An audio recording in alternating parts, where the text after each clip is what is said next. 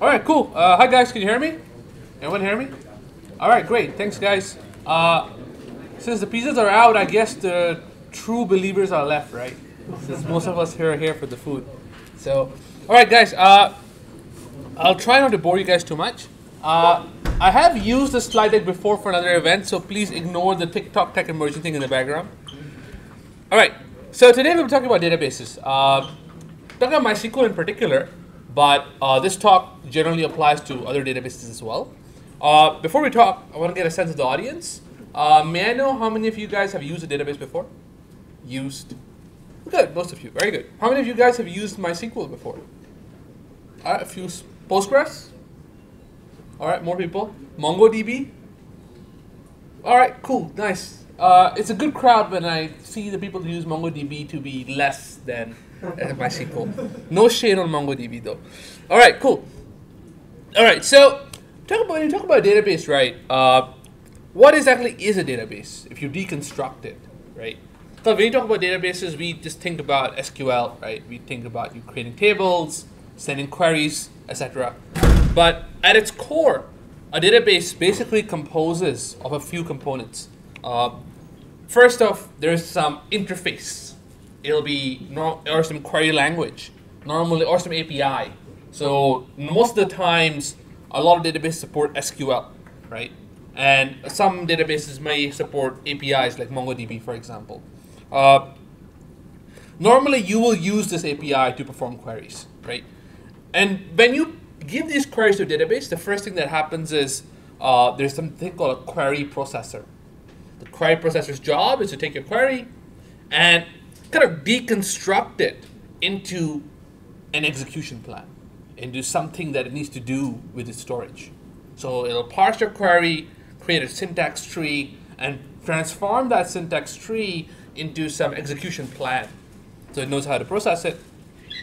And under the hood, the bottom layer, there are some storage components in the database. So there'll be the actual storage, like some files that are actually storing all your records. There will be some metadata. There will also be some indexes, if you guys set indexes. So roughly, that's how databases work. And this is not true for MySQL. It's true for almost every goddamn database out there. All right, it's usually this kind of architecture. All right, I forgot to introduce myself. Oops, sorry. My name is Omar. While I'm giving this talk about databases, I work in the wallet team. You guys can imagine that as wallet and money, we care a lot about data in our databases because data in our databases is literally money. So we care a lot about databases and making sure they work correctly and work performantly. That's why we care. That's why I'm quite passionate about databases and distributed databases. All right. So coming back to databases, right? Generally speaking, there's two very broad kind of and very opposite directions of databases, and it's very important to be able to distinguish these two types because the kind of solution you develop for any problem normally will fit into these two broad categories. One is OLTP. OLTP means you're updating a few small number of records, and you want these updates to be very fast, right? So examples could be like a one transaction. I'm transferring money to someone. That's just one single transaction, right? Or it could be someone modeling something like Facebook where I'm uploading a post, or TikTok where I'm uploading a new video, for example, right? Like these are actions that I want it to be fast, small amount of data. The focus is on speed in a small number of individual records. This kind of thing is called OLTP, all right? And there's databases that are kind of very specialized in OLTP. So MySQL, Postgres, these guys are specialized for OLTP. We also have some databases that are called OLAP. OLAP means you're gonna scan a ton of data, a huge amount of data, and you're gonna do some very complex query on it. So for example, I want to analyze all the records of all the user events. So all the user interactions that happened in the last 24 hours, and I wanna group it by users in Singapore between the age of 18 and 20 who came to this Friday Hex, right? For example, right? So if I want to do this kind of query, it's a fairly complex query and to scan a lot of records to do this kind of query, and there's a fair amount of joins involved. This is a very different use case from scanning, from like operating on single records. So this kind of use case is called OLAP, and there are dedicated databases for this kind of use case. So it's very important to understand what your use case is, so you can choose the right storage solution for it. Give you guys an example, right, of this. So one very important decision that a database designer or database user needs to make is whether you use a row-based store or a column-based store. All right. So normally, when you have a database, the difference is how you lay out the data, right?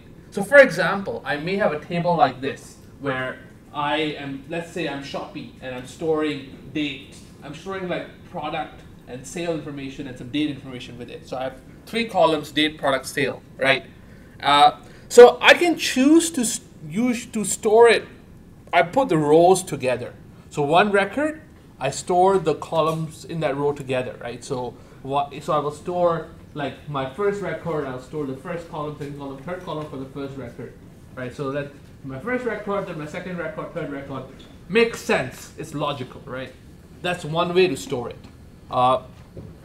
Another way to store it is I could instead take the columns out, right? And I can just store all the columns together instead. So I can store the dates together, all the products together, product name, and all the sale information together. Anyone want to guess what are the trade-offs? Like why would one be better than the other? Anyone want to take a guess? Like, or why would this make a difference at all? Any guesses? So when you need to retrieve several fields of a record Yeah. at one time, then row store is better. Exactly. That's absolutely right. So usually for OLTP use cases, that's often the case because we want to extract several columns together, because usually we want to operate on the row at a few rows together, right? So you're right, absolutely right. And kind of anyone can guess where the column one might shine? Any guesses? Like select ID from database. Like or select name from database. Yeah, sure. So if you're selecting like only name and you don't need other stuff, that's one place where it shines. There's actually one other very strong reason to use a columnar store if you're doing a very, very large number of scans. So like if you're doing an OLAP system, there's one beautiful optimization you can get from using columnar store. Anyone want to guess what that optimization might be? Any guesses? Aggregation. Sorry, what? Aggregation. Aggregation is more of like how you process later on, right? It doesn't actually matter. You can do it in both. Like it doesn't depend that much on columnar or not. But there's an optimization you can do. I'll give you guys a clue. The clue is, imagine you're storing timestamps or dates, right? If you're storing dates or timestamps in a column, what's the advantage? Right? Exactly, compression. Because timestamps have a natural, like, so it's like, it's like, okay, 2020, like 1st of Jan, 1st of Jan, 1st of Jan, 1st of Jan, 2nd of Jan, 2nd of Jan, 2nd of Jan. Easy to compress, right? Simply do some run length encoding, or any simple compression scheme. You can compress that data, make it so much smaller, right? And that makes it much faster to scan through. That's one advantage, right? There's another optimization that some columnar databases would also do. For example, I'm not sure if you guys have heard of ClickHouse. Anyone heard of ClickHouse here? ClickHouse, if you guys don't know about it, if you ever heard here OLAP, you should use ClickHouse, right? Because ClickHouse is a very powerful OLAP database. In ByteDance, we use it a lot for almost everything OLAP. You also use it prior to joining ByteDance a lot. One of the optimizations these guys do is they take this columnar stuff and they put it on steroids. So they will use, I'm not sure if you guys are familiar with vectorized instructions. So your CPU, right, actually, usually when you think of CPU instructions, you think of fetching byte by byte. Like you fetch maybe 64-bit in 64, right? Let's say you're doing a sum of two numbers, you're going to fetch those two numbers one by one, right? Normally that's how instructions go. There are these instructions in your CPU that you might not know about called SIMD instructions. Single instruction, multiple data. These instructions carry maybe 512 bytes or 1024 bytes. They carry a huge number of data in one instruction. And it's as fast as a single instruction on one int. What this means is you can do vector operations at the same speed. So you can do things much, much faster. Usually maybe 50 times or 100 times faster. ClickHouse does a lot of this thing. This trick is called vectorization. If you ever go into high performance computing or you join an HFT firm, they also do the same thing a lot as well. So vectorization is a good way to get very high amount of performance, and OLAP systems do this a lot, basically. So this is why columnar makes more sense, because columnar lets you do things like this, because it's vectors, right? You can do vector operations. All right, so that's that's a little bit about that. In this talk, I'll focus a bit more on relational models, because SQL. However, I just want to highlight that for databases, there are many, many different models, and different models have different use cases. So there's key value stores. Key value stores are very good, and they're very abstract. And like Redis, for example, is a very popular KV store. Also, graph databases that were quite big back in the day. They're still big in some places. If you want to do some kind of like friends graph and do some graph operations, graph database is a good choice. There's also document object databases like MongoDB, etc., which are quite good. Okay, arguable, but they're still good. And the reason I like shit on Mongo is because Mongo is very popular. It became very popular until people realized that they need transactions. And then Mongo doesn't have transactions. They kind of half-baked them in by having transactions within one document. That's a long story. We'll talk a lot more about transactions later. We also have some other databases called wide column family databases. I've used some of these before. So for example, Cassandra. You guys familiar with Cassandra? It's basically KV, but you get sorted, you get ordering as well. And then there's also vector databases if you're doing AI stuff. It's quite hot these days, especially if you want to do some kind of similarity search. It's good for machine learning applications. All right, I won't talk too much about database. So you guys have used databases before. You guys know what a table is. I'm going to skip through this stuff. You guys know what a primary key is, right? I'm going to skip through this as well. Foreign keys, you guys understand. This is all basic stuff. So let's go to the fun stuff. All right, so let's talk about MySQL and InnoDB.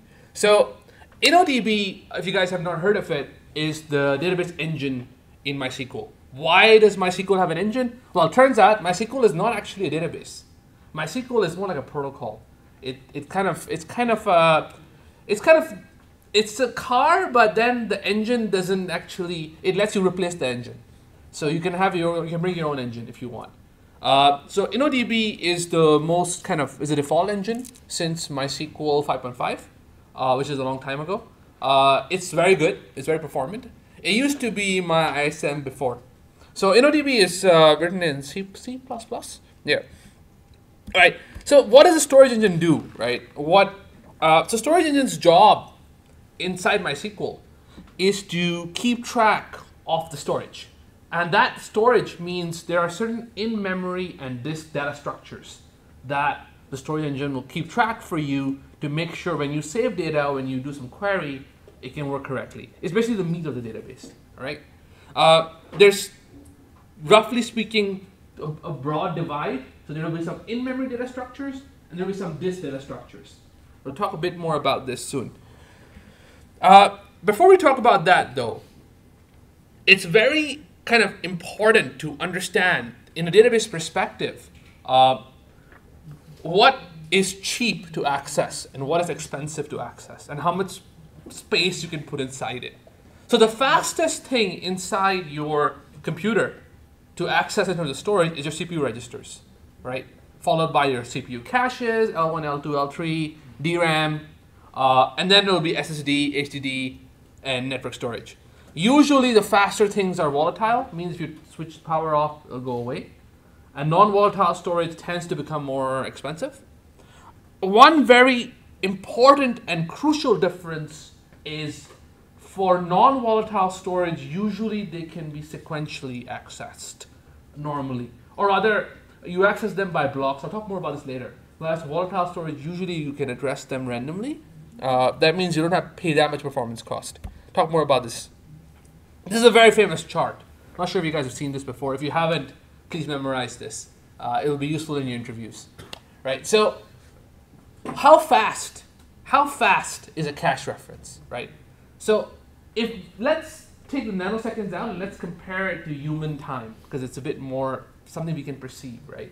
So if an L1 cache reference is 1 second, L2 cache reference is 4 seconds. All right, so L2 a lot slower than L1, right? L2 is also bigger. DRAM, which we normally think is quite fast, DRAM is 100 seconds, 100 times slower, 2 orders of magnitude slower. This is why if you ever go into a high frequency trading firm, the questions and the things they're optimizing for is to move things from here to here. So they're trying to find ways to actually not use RAM, but to put things inside cache as much as you can. So you try to get that 100x speed up. Because to them, the nanoseconds matter a lot. And or if you're building some very high performance application, this matters a lot. But even then, DRAM is not so bad compared to SSD, because if L1 cache is 1 second, SSD is 4 hours. So SSD is super slow. You think SSD is fast, it's damn slow. And hard drive HDD is like 3.3 weeks, right? So it's damn slow. It's orders of magnitude slow, all right? And network storage, can forget about it. It's like 1.5 years. So the point for bringing this up is your bottleneck is the storage. For a database system, the bottleneck always is the storage. It's not compute, all right? So generally speaking, especially for non-volatile storage, random access is much, much slower compared to sequential access. The reason for this is you think about how a disk drive works, right? It is rotate its head.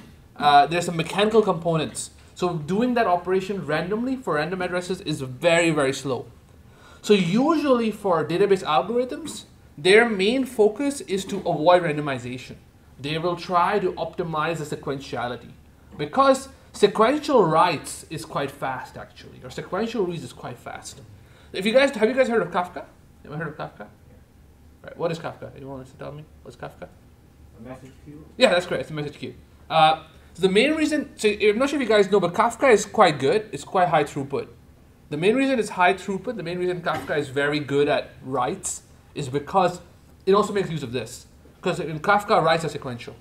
So it basically what it does is, when new writes come in, it'll write to disk sequentially. So it's fast. It's pretty fast. Even on a HDD, it's fast enough, right? As long as you avoid random writes, you can get pretty good performance with sequential writes, even with a slower medium, right? All right. Okay. So let's talk about another concept. So whenever you talk about disk, right, or any kind of non-volatile storage, you will not be addressing bytes. So you won't say, oh, I want to address byte at this address on this disk. That's usually not how it works. If you look at the OS APIs for writing to read and write to disk, like for example, if you guys, I'm not sure if you guys done any C work where you call syscalls directly, but normally for file system you have this read and write APIs. You give them a file descriptor, you give them some address, right, and you give them probably the buffer on where to read, where to write. Normally under the hood, because the way these systems integrate with the hardware, they are dealing with pages. So normally whenever you do even 1 byte write, it'll actually write a full page. The definition and size of a page usually varies, but most of the time in the hardware it'll be 4 kilobytes. So normally when you're dealing with your disk, you'll be writing 4 kilobytes at a time, right? So even you write 1 byte, you're gonna write 4 kilobytes. On the OS layer also, there's a concept of a page, and normally OS pages are also 4 kilobytes, unless you enable this optimization called huge pages or something, I forgot the name, that can make this larger. For databases, it depends, but usually as well, they also have a concept of a page. The size will vary. So for MySQL, they use 16 kilobyte pages, for example. So a page in a database, we'll talk more about this, but basically a page in a database is kind of an abstraction around paging, because we want to make sure that we control when the paging happens. A question that people might ask here is, why do databases need to do this? Because, hey, the OS is doing it, right? Like, why not let the OS do it? Because if you guys study virtual memory, and you guys might have studied like the OS also is doing paging, right? And the OS is also writing to disk. Yeah, I can just use the OS APIs. So why do databases need to do this? Anyone want to take a guess? Why would databases like spend so much time and energy into doing very complex stuff with pages and trying to make sure they can optimize this part? Anyone want to guess? Because the database management system has more insight in the access pattern. Yeah, that's correct. You're absolutely right. So basically, you're absolutely right. Basically, because the OS does not know shit. Because the OS cannot predict how you're going to use the page. Whereas the database kind of knows. So one of the optimizations, for example, the database can do is, if I know I'm going to read a bunch of rows from the same pages, I can preload them, right? I can preload them beforehand, so I don't need to pay the penalty when I read it. I can kind of put them in memory beforehand. It's a neat trick. It's called preloading, right? So databases can do these kind of tricks to optimize because they know the use case better. So this is true generally. So generally speaking, systems that are more general tend to perform worse compared to systems that are specific. All right. Inside a database, we have this thing. We have some different kinds of pages. So we have a page directory that'll keep track of what the pages are. We'll keep track of some metadata about the pages, and it'll also keep track of like how many slots are in the page, whether the pages are empty or not. And normally, in a database page, there will be two parts of data. One is called the header. One is the data. So the header contains the metadata about the page, like the version, the size, the checksum. Checksum is needed. Anyone want to guess why there's a checksum here? Like, why would we want a checksum?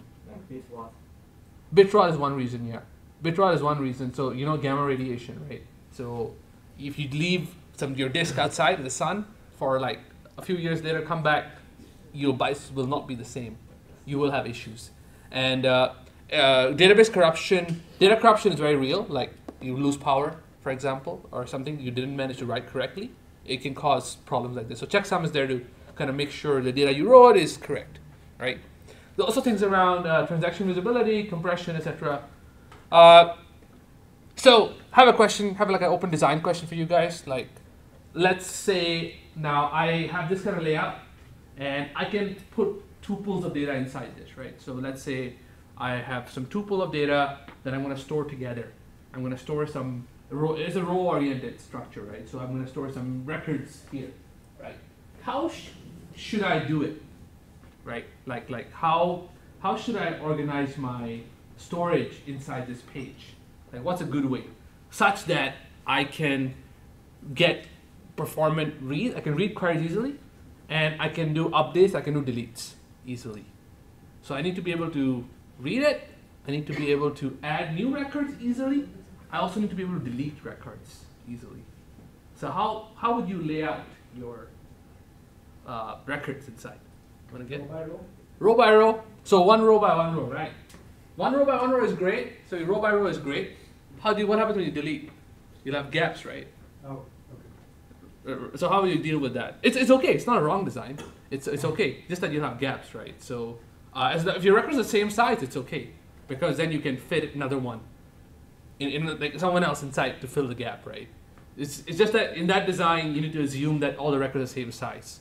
It works fine if they are, but if they're not, then you'll have these gaps. So the occupancy wouldn't be that good. Anyone have any other designs? All right, I'll share what these guys do normally. So they have this design called a slot array. So they kind of have a pointer. So they'll have these pointers in front, a bunch of like pointers that are pointing to the actual slots. So the pointers go in front, and the actual data goes at the bottom. This way we can get more variable length tuples together. We don't have gaps this way. So and if you want to remove something, you can remove it. It's fine, and remove its slot. It's a little bit more. It's a little bit easier to manage. It's a smart design. All right. Wouldn't there still be holes? There will still be holes. There would still be holes. So it's just that deletions become easier, but there definitely would still be holes. Yeah. All right. So okay, another question, another point. So like I mentioned, right? So our databases, the key point is we want to keep things in memory as much as possible. So these pages, right? Normally they'll be on disk.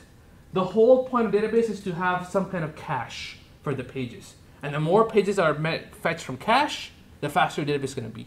So MySQL InnoDB has this massive buffer pool. If you ever run a MySQL server at home or on your laptop or on your server, if you notice, it's very memory hungry. It'll take 90% of your server's memory, and it will never give it up. And it's because it has to. It has to, because it needs it for this buffer pool. It's trying to keep things as much as it can in memory. And normally, what will happen is every time it accesses a page, like it'll fetch it from this, it'll be in this LRU cache. This is the specific LRU cache implementation they use. They'll insert stuff in the middle. They have some stuff to manage the lifetime of the pages. I won't go through it in too much detail. All right, let's talk about B+ trees. So in MySQL, we also have this concept of indices, right? So, and the reason why we need indices is because we want to be able to search things fast. Right? So we want to be able to go through a bunch of pages and want to organize them in a way where we can do searches through a sorted structure fast. The assumption is that stuff is sorted. All right. So if you guys done your algorithms class, you would know, one very popular data structure is a binary tree, right? Binary trees are pretty good.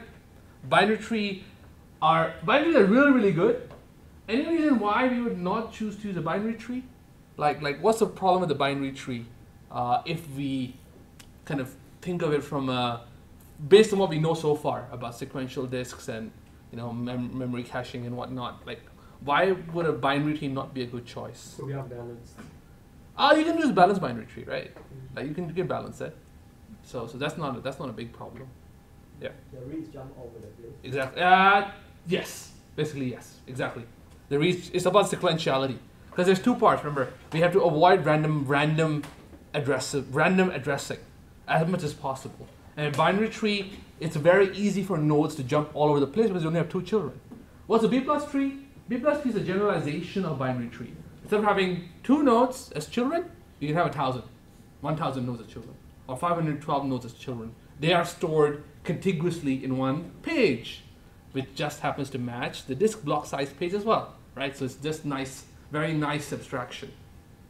This is a simplified version, so I only have 3. So this is not what it really looks like. In reality, this will be a lot more inside. But it's really nice because the height is not going to be that big. It's going to be 2 power normally will be whatever the size of the block is. So how a B+ tree works, basically if I want to find node number 1, I'll go search through the nodes, I'll go through one by one. So 1 is less than 5, so I'll go to the left child here. Okay, I found 1, I'm done. Inside each node there will be, there's a key which identifies the ordering. There's also some value, which maybe, there's certain things we can store in the value. But roughly speaking, that's how B+ trees work. B+ trees have more complicated balancing. So normally, if you add new nodes and you're full, you need to do a split, for example. Or if you delete stuff, you need to do a merge back. It's a bit more complicated than a normal B tree. But B+ tree is a very powerful data structure. It's not only used in databases, actually. So you can also use it for any other sorted requirement. For example, we used it in my previous company. We used an in-memory B+ tree for doing we wanted to maintain a very large sorted structure in memory, and our sorting criteria was kind of fucked up. So we had to build our own in-memory storage, for example, and we use a B+ tree for it, for example. It's pretty good. It's a very powerful data structure for this kind of stuff. All right. Okay. What should you store inside? So I mentioned this key and value, right? So what is the value you can store? I mean, you have 2 options, roughly. One option is you can store IDs, and the ID points to the actual record somewhere else.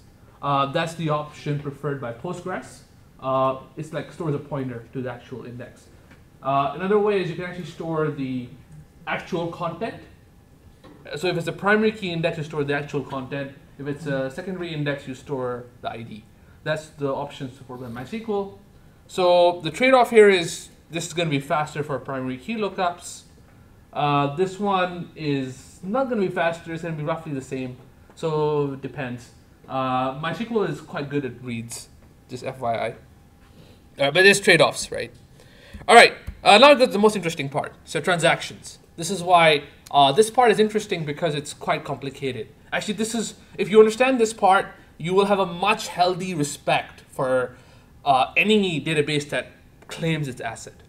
Right? So what is ACID? Guys, have you heard of ACID before? Anyone? Oh, good. It's not the drug. Don't worry. So, so ACID means atomicity, consistency, isolation, durability. What does this actually mean? Actually, the ones that make more sense are atomicity makes more sense. Atomicity means if you're doing a bunch of writes together, either all of them succeed or none of them succeed. Very powerful guarantee. And it's very hard to get it right. Consistency you can kind of ignore. It doesn't actually have a very strong meaning.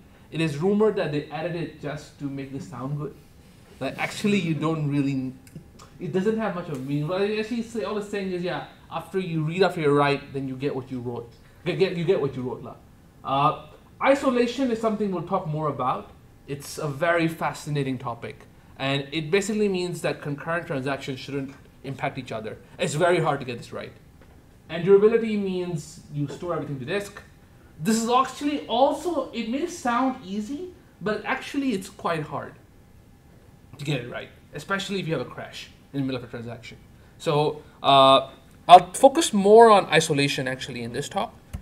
All right, so isolation has this thing called isolation levels. I was asking a guy just now over here, I was asking you just now, right? So, because he was telling me they have some running some SQL queries and they're slow.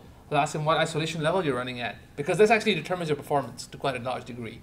So, isolation actually levels kind of control how much your transaction is impacted by other transactions. And there's certain kind of phenomena that can happen. And if you're okay with those bugs, maybe you can get higher performance. But the cost is correctness. Right, so let's talk about a few of these bugs. We're going to take an example. So let's say I have a banking application, right? So I have A and B. They both have $1,000 in their accounts. All right, okay. And I'm going to transfer transaction one will transfer $100 from A and add it to B. All right, so here's transaction one. I do a begin and commit, right? Begin, I do A deduct 100, and B will add 100, right? Easy. And in transaction two, I will basically take what they have in their accounts and give them some interest of 6%. So also quite easy, right? So that sounds easy. Two different transactions. Let's see what can happen. What can go wrong? So, what are the possible outcomes we can run if we run these two transactions concurrently? There's actually many possibilities.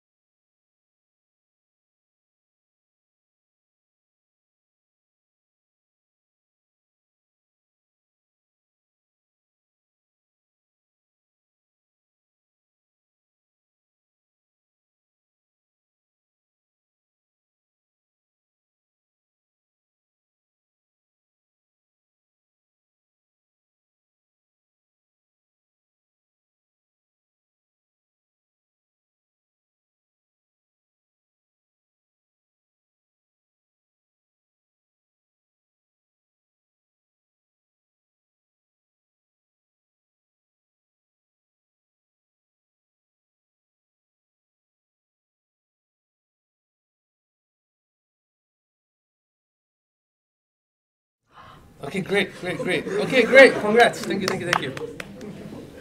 All right. So come back.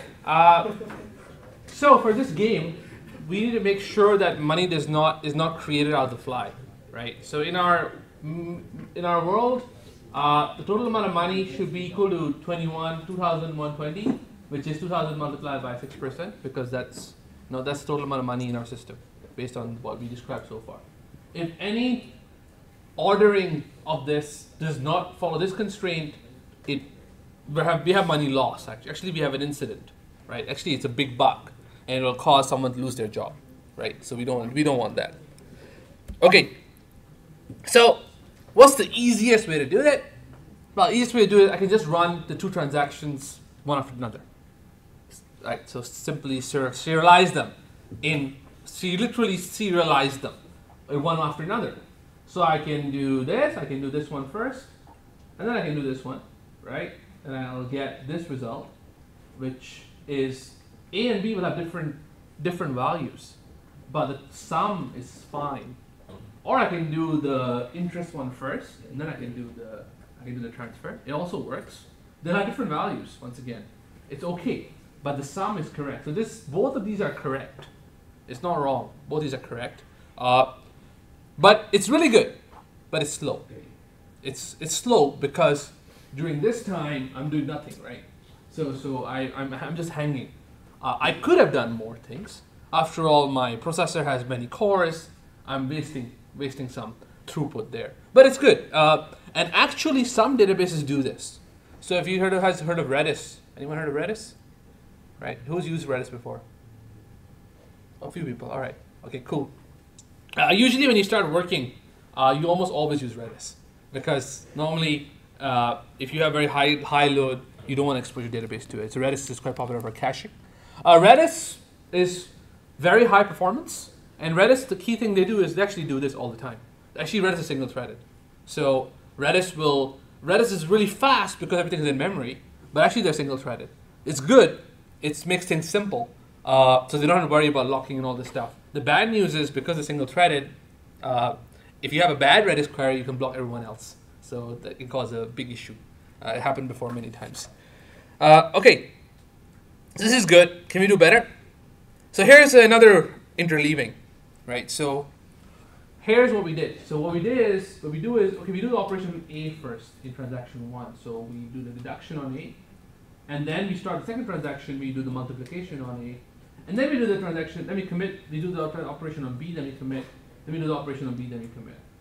So in this case, once again, the result is different, but actually our constraints are met. This is actually okay. We kind of locked A. We did the operation on A first, then we did the operation on B. This is fine. This case is okay. Let me show you a case that's not okay, just for reference. So this case is not okay. So here, I did the operation on A, right? So I deducted 100 from A. So A is now 900. Then I did the multiplication to multiply, and then I did the multiplication on B, right? And then I commit this transaction, and then I do the change to B. So in this case, my constraint is broken. So this is an example of what we call a dirty read. To be more precise, what's happening here, the wrong thing that happened here. So R of A means a read, and W of A means a write. Okay? So more abstractly, we think about it.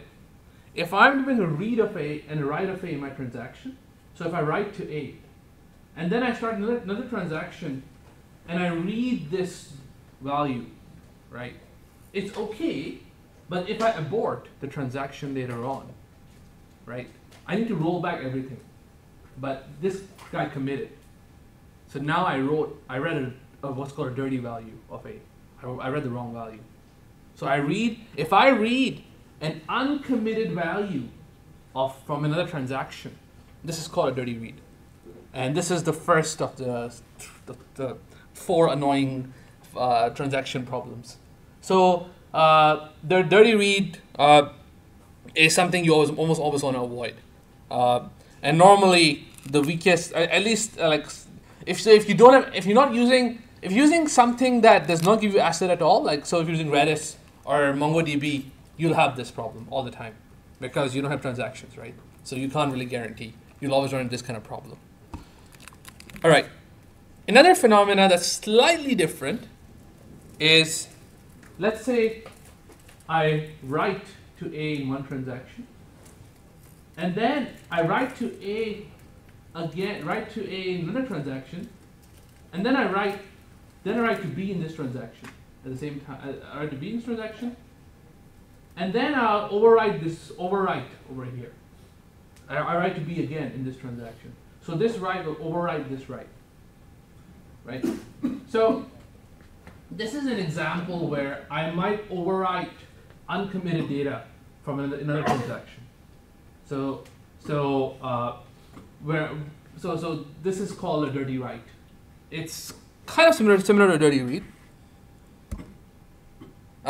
So another kind of phenomena is called a non-repeatable read. This one is a bit interesting. It's basically if I have some long-running transaction, and let's say I'm reading A again multiple times, it's kind of a loop.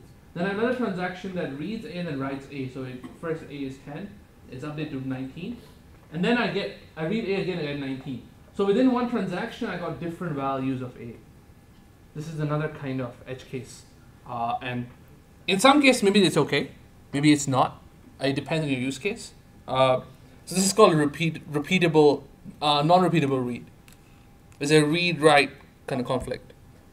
So how do I manage these things, right? So how do I protect against this kind of phenomenon? Because this can happen, right? The classic way is locks. Basically, I need to have a lock. So the key idea here, the principle here is, before I do any read-write operation on a variable, I need to have a lock on it. If I have a lock on it, I can kind of control the ordering. So that way I can guarantee it's safe. So if I have this kind of transaction where I'm doing with the reads and with the writes on A, what I'll first do is I'll get a lock on A. I'll do a bunch of my stuff. When I'm done with it, I'll unlock A. If another transaction, it tries to lock A, the lock will be denied. It has to wait. It'll hang in there for a while until the lock is released. When the lock is released, then I can continue. So this makes it safe. So you need locks. Yeah, you have a question? So this is like a blocking process? Yes, it is. So we do it by Package managers may do it. I'm not entirely sure, unless they're doing some concurrent stuff. Internally, they might have some locks as well. So you try to have another instance to say, Oh, right. Yes. You're right. Yeah, I know what you're referring to. Yes. You're right. They'll have a file lock on it. You're right. Yes. DPKG does it this way. Yes. Quite similar. All right. So that's the fundamental idea. The databases will have locks underneath. If you think about locks from a database perspective, they sound quite similar to what you might have encountered in your OS class, like mutexes, semaphores, etc. It's quite similar, but slightly different in a database context. So when a database talks about locks, they're referring to this logical concept of a lock, which is a database construct, not the OS level lock, which in database world is called a latch, which is used to protect against multiple threads. Because over here, it's not multiple threads you want to protect against, but different transactions. So a lock is a more kind of higher level construct, and normally we'll have a lock manager inside the database to manage these locks. All right, it's a very important concept in storage systems. There's different kinds of locks. There's two basic types of locks, but we have a concept of a shared lock. Shared lock means you can read, multiple people can read. You can't write to it, multiple readers can read it. So if you have two shared locks, they're compatible. I can get a shared lock, you can get a shared lock, we both can read. That's fine. It's not a problem. X lock means exclusive lock. It's only one person can write. No one else can do anything with it. So this is a compatibility matrix. So S lock to S lock is compatible. X lock is not compatible with anything else. So this is a very, very basic lock type, and it's a fundamental lock type in MySQL, in any database actually. So another kind of point is, just because you have locks does not make it safe, or does not make it correct. I can have a case like this where I have a transaction where I read and write A, and I grab a lock around it. Then I read and write another transaction, right? And then I still grab a lock around it. And then I read, then I do some operation. I read it again. This read is actually a dirty read because I'm reading uncommitted value. So just because I put locks around my stuff does not make it correct. Actually, I need to be smart around how I do locking. I cannot just put locks around and job done. I actually have to be careful to to organize my locks in a way to make sure it's correct. I need a protocol to manage my locks correctly. It's actually not that easy. So one protocol that does this well is called two-phase locking, 2PL. It's a protocol that databases use internally on how to manage locks. I'll have a slide on that later on. Okay, I missed that slide. Anyways, but basically what it does is it has a growing phase. Initially, it'll try to grab all the locks it needs, and then later it'll have a release phase where it'll slowly release the locks. So that's about locks. There's also this thing called a deadlock. A deadlock is when I have two locks waiting for each other. Then they're stuck, basically. So this, you might have seen this error before, maybe. So here's an example where, for example, I put a lock on A, it's an exclusive lock, and then I start another transaction where I have a lock on B. I do a read on B, then I try to get a lock on A, right? So I'm stuck here, and then so basically, wait, let me think. Sorry, let me try to remember this one. Yeah, basically, if I in this transaction I'm trying to grab a lock on B, but this transaction, so both transactions are waiting for each other because they're both waiting for each other's locks to release. So, so basically, the way to guard against this kind of thing is a deadlock basically is a cycle. If you generalize it, it's a cycle in a graph. Normally, the way databases resolve this will be they'll create this thing called a wait for graph. So they'll create a graph of the dependencies. If a dependency have a cycle, that means it's got a deadlock. So that's how they can detect these, and they'll give you an error saying deadlock, and then they'll try to break it. All right. One final concept is this concept of lock granularity. So a lock, you can get a lock on every single row of the database. You could do that, and you can do that, and that makes sense. But if you're doing like a scan or some update to 1 million rows, that's very inefficient, right? It doesn't make sense to get a lock on every single row and get 1 million locks. That's very inefficient. So normally databases have this thing called lock hierarchies. They'll have these different layers of locks, so they can be smarter on how they apply locks. So you can have a lock on the whole database, or a lock on the table, or a lock on the page, or a lock on the tuple, right? So, or even a lock on the attribute if you really want performance. So, and if you look at it, so there's many other kinds of locks as well I didn't talk about. There's intention locks that actually kind of are kind of unmaterialized locks. I won't talk about it too much, but just to share this compatibility matrix, this is what a real database compatibility matrix looks like. There's a lot more kind of locks. And this is not the full picture. There's actually many, many more as well. So one of the last kind of phenomena that we didn't talk about is all the stuff we talked about so far: dirty reads, non-repeatable reads, dirty writes. These are all fine. However, there's one more phenomena which is called phantoms. Phantom reads or phantom writes happen when you have inserts, when new data comes in. Because it's new data, you can't grab a lock on it because it's new, right? So there's no way you can know it exists beforehand. So you can't lock it beforehand. So this requires slightly more different tricks to handle. The general concept of how to handle this is to add what's called an index lock. So if you want to insert some entry between this and this, I'll put a lock between that area. So one of the ways we do it is called a gap lock. So if I want to insert a 15 here, I'll put a gap lock here to make sure I don't get any more entries here. The reason why this is very relevant, so I have a funny story about this, is so if you have a new entry in a database, right, and let's say you want this to be very fast, one problem that can happen is if you unintentionally grab a gap lock, because it may have to grab a gap lock. So if it grabs a gap lock's going to be very expensive because it's a gap lock. It's a lock of the whole gap. And if that may cause all your new writes, if your writes are all coming in ordered, it might cause all your writes to freeze, for example. It may cause your database queries to become very slow. So you have to be very careful about this kind of thing. All right, so finally, isolation levels. So isolation levels are this. Serializable means you get none of these problems. It's the safest thing. It's also the slowest thing. So normally, if you're a bank, you probably use it. I don't know anyone else who runs with this, actually. Repeatable reads is where phantoms can happen. So you can have repeatable reads. We know what repeatable reads are now.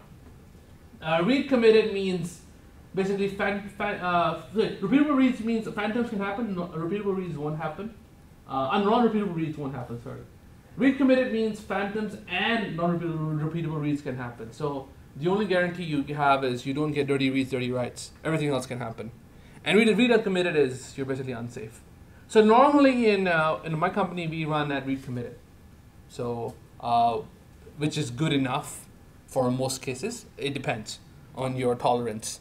So back to my question, or the question like, so check your your DBA with your isolation level. If you choose RC, there's a chance you might get a performance boost, maybe, if your use case can afford it.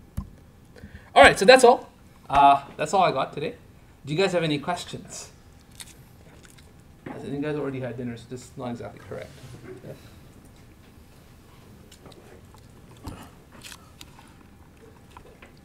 Yeah, go ahead. In what kind of case would you want to run read and function?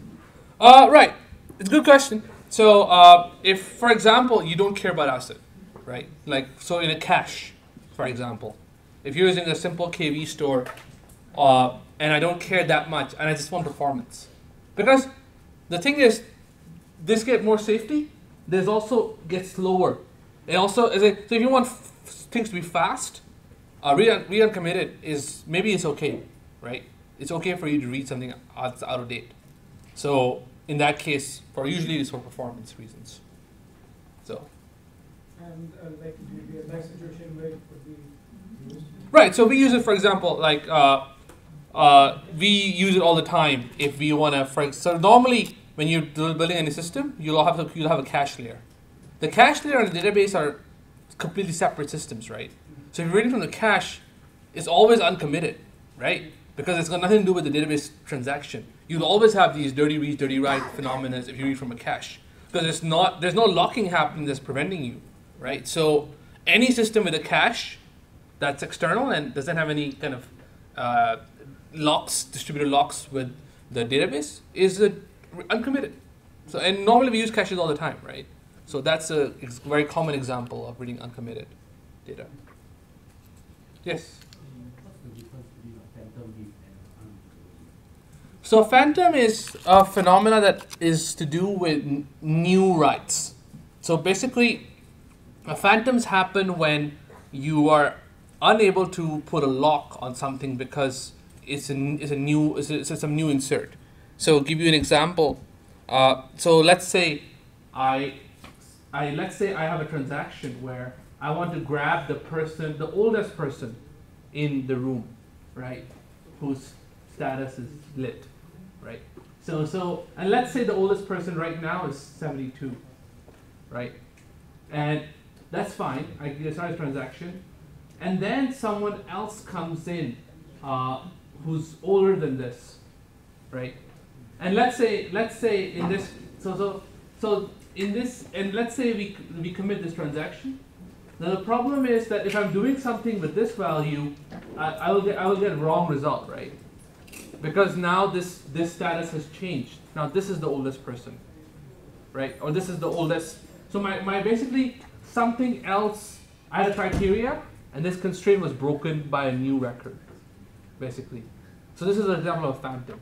If I don't handle this, I will have some anomalies in behavior, right? So that's called a phantom read, phantom write, etc. The way to guard against it is you'll put, if you want this kind of read, you might want to put a index lock. So if you insert someone who's older than this, it'll be blocked. So this insert will be blocked until this transaction commits. So that's how you can guard against this. So with kind of using some kind of index locking. So that's a phantom. Non-repeatable read is when you can read some value and have different values for it within one transaction. So it's a slightly different case where I modify this thing and then I commit this transaction. Now I read it again, it has a different value. So one example where this is relevant is, let's say taking a snapshot of a snapshot, right? Snapshot is a long-running process. I take my snapshot and some of the stuff, while I'm taking the snapshot, some of the stuff changes. So if I'm building an accounting system and then after a snapshot I want to do a sum of all the accounts, I will get wrong value. I actually won't get a consistent value, right? Let's say in my accounting system I want to make sure all the money adds up to 0, right? All the debits and the credits should add up to 0. And I do a snapshot of this whole thing while I'm allowing other stuff to happen. So if I allow repeatable reads, what will happen is at the end of the day my transaction will not add up, because those other transactions would have overwritten the data. And this is an example of a problem caused due to non-repeatable read. Would that make sense? Oh, yes. Go ahead. I'm curious, like, what's the big difference between ISAN and InnoDB that made MySQL switch to InnoDB? I think mainly it's performance. So InnoDB performance is quite good, and it implements all this stuff quite well. So MySQL had some performance problems. I think that's the main reason why not. Yeah. Yes. How does database ensure durability, especially in a distributed context? Oh, okay. That's a very complex question, but even in a single node setup, actually, it's not that simple. Basic thing you got to do is you got to fsync, right? So fsync, if you guys don't know what fsync is, fsync basically means you force sync to your disk and your file system to write, right? The question is how do you do this, and how do you guard against crashes? Because let's say you crash while you're doing it. Now, how you recover? It can get quite complicated. The very kind of high level principle is databases have this thing called a log. So it's a bin log. You might have heard of a thing called bin log or write ahead log. So normally most databases will have this thing called write ahead log. Before they make any changes to their buffers, they will write to the write ahead log first. The reason is if they crash, they can always recover from the write ahead log. That's the general principle. In a distributed system, this becomes way more complicated because distributed systems are fun. So you have different nodes and they may have different ideas of what's going on. And so in a distributed system, normally, depending on what kind of distributed system it is, if it's a strongly consistent distributed system, you might need some kind of consensus mechanism. So you might need something like Raft or Paxos to have a majority of nodes agree on what the truth is, and then you commit that. So you'll have some consensus algorithm to do that. And examples of this would be things like TiDB, CockroachDB, etc. MySQL does not support this. So yeah, the other way is you don't do it. So actually that's kind of what we do. So we actually we don't rely on distributed database to provide us cross-shard transactions. What we do instead is we do heavy sharding. So each shard is completely independent. So it's actually not a distributed database in a classic way. So the way the way like we do it in ByteDance, and also actually how YouTube does it originally, is what we do is you take individual MySQL. MySQL is pretty good. The biggest problem with MySQL is it doesn't have sharding built in. So you can do application layer sharding. Actually, that's what happened in Shopee. They did application layer sharding. Instead, what you can do is you can build a proxy on top. So you can do some kind of sharding in the proxy. So that proxy that's sharding for you, and that proxy will rewrite your query to give you sharding. But you only deal with one database, and you don't support cross-database transactions or cross-table transactions. Just doing this actually gives you a fairly good distributed database that is good enough as long as you don't need cross-shard transactions. Actually, that's what we do. So we use that. If we need cross-shard transactions, we'll do them in application layer. So that's another way to manage this. And it's quite high performance. The flip side is you don't have cross-shard transactions. One more question. Yeah. If a server goes down, yes, how do you ensure availability of the database system? Right. So you need multiple instances, right? So the only way to get availability in a distributed system is you need more replicas. So normally you'll always run with you at least you'll have 3 replicas. So whenever we run MySQL, we'll always have 1 master, 2 slaves, at least, maybe more.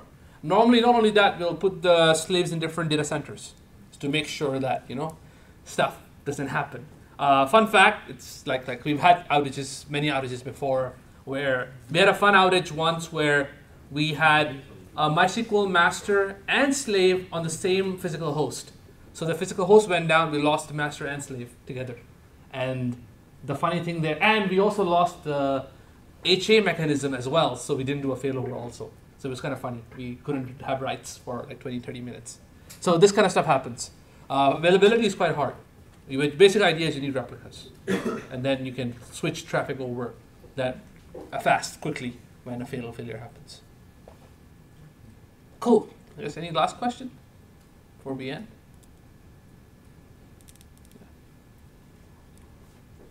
Okay. I guess that's all then. Thank you guys. Thank you.